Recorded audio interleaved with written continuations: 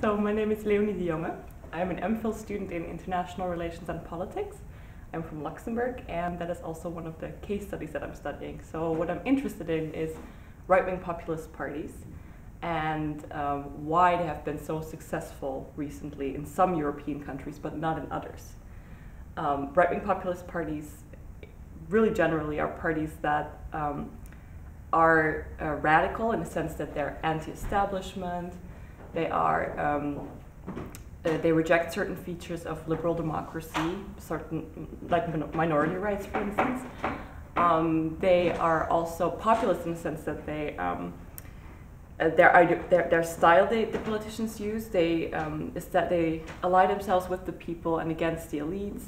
They break taboos. They try to say what voters want to hear. So we've seen these parties come up in a lot of European countries, and I'm interested in why.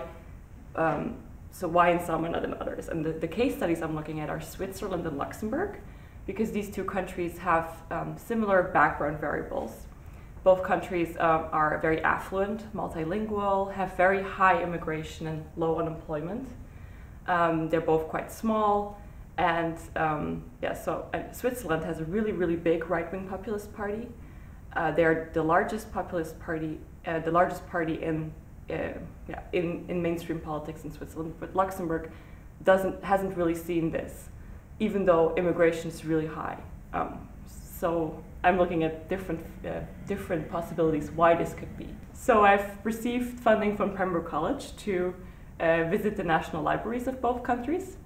So that was a great opportunity. I was able to travel there and look at the election material of the parties that I'm studying. So I was able to look at election posters, pamphlets, all sorts of publications.